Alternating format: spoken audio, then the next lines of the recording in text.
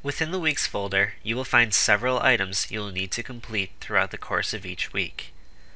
After clicking on the Weeks tab in the left-hand navigation pane, find the folder that corresponds with the week you are currently in.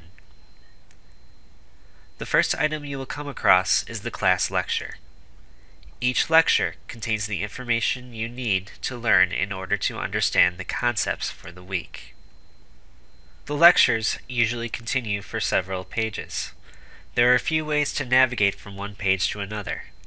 At the top of the page, you can click on Contents to reveal a drop-down menu that lets you jump to a specific page and topic.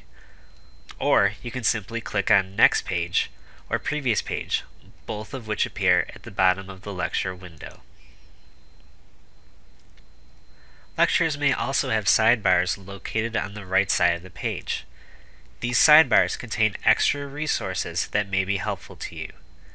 Click on the hyperlink of your choice within the sidebar to visit a new page. In some courses, you may encounter additional features such as embedded PowerPoint presentations, hyperlinks, or videos.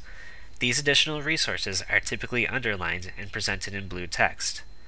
You will often be provided a hyperlink to the source of the embedded item if you would like to print what was made available. Please take a few minutes and locate the Weeks button in the left-hand navigation pane and click on it. Once you've opened the page, please review the lecture material and explore this feature.